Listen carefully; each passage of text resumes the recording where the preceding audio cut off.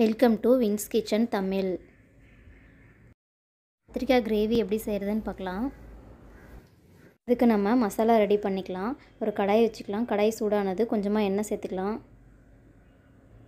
2 spoon கொத்தமல்லி, 4 கிராம்பு, 2 பட்டை, 1 ஸ்பூன் ஜீரகம், 1 ஸ்பூன் சோம்பு, இது எல்லாமே எண்ணெயில் போட்டு நல்லா பொரியட்டும்.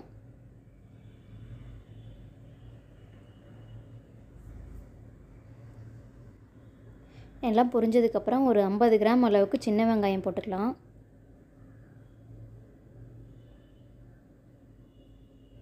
வெங்காயம் நல்லா வணங்கட்டும். நான் சின்னதாக 2 தக்காளி பழம் கட் பண்ணி வச்சுருக்கேன், அதையும் அதில் சேர்த்துக்கலாம். தக்காளி நல்லா வணங்கட்டும்.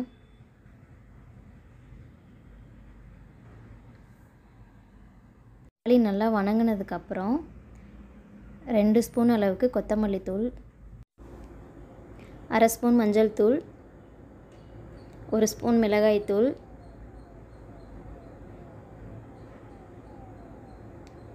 1 ஸ்பூன் கறி மசாலா, இதெல்லாம் போட்டு நல்லா வணக்கிக்கணும். வணங்கினதுக்கப்புறம் 1/2 கப் அளவுக்கு தேங்காய், அதையும் போட்டு நல்லா வணக்கிக்கலாம். நல்லா ஆறுனதுக்கப்புறம் மிக்ஸி ஜாரில் போட்டு அரைச்சிக்கலாம். அரைக்கும்போது தேவையான அளவு உப்பு சேர்த்துக்கலாம். பாருங்கள், நல்லா ஃபைன் பேஸ்ட்டாக அரைச்சாச்சு.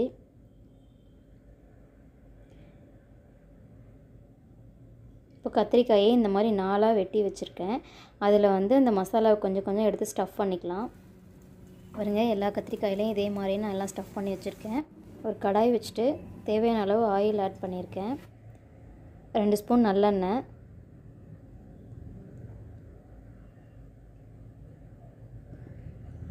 இப்போ நம்ம ஸ்டஃப் பண்ணி வச்சுருக்க அந்த கத்திரிக்காயெல்லாம் எடுத்து அந்த எண்ணெயில் வச்சிடலாம்.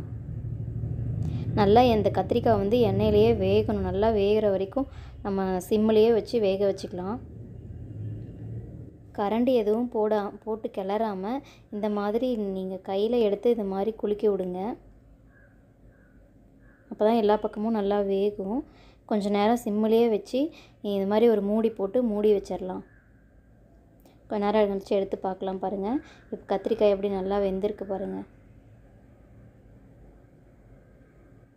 இது நம்ம எண்ணெயிலே வேக வைக்கிறதுனால நல்லா வெந்துடும், சீக்கிரமாக வந்துடும். இப்போ நம்ம இதை வேறு பவுலுக்கு ட்ரான்ஸ்ஃபர் பண்ணிடலாம். அதுக்கப்புறம் இன்னொரு கடாயை வச்சுட்டு அதில் கொஞ்சமாக எண்ணெய் ஊற்றிக்கலாம். எண்ணெய் ஊற்றிட்டு நம்ம தனியாக எடுத்து வச்சுருக்க கத்திரிக்காயும் அதிலேயே சேர்த்துடலாம்.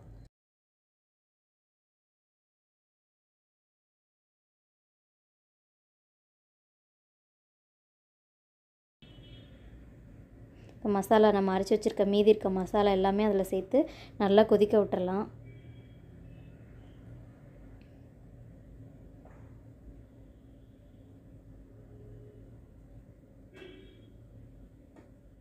இப்போ இதில் நம்ம கொஞ்சமாக கருவேப்பிலை இலை போட்டுக்கலாம்.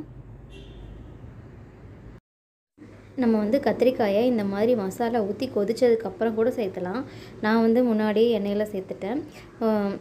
உங்களுக்கு எப்படி விருப்பமோ அந்த மாதிரி சேர்த்துக்கலாம்.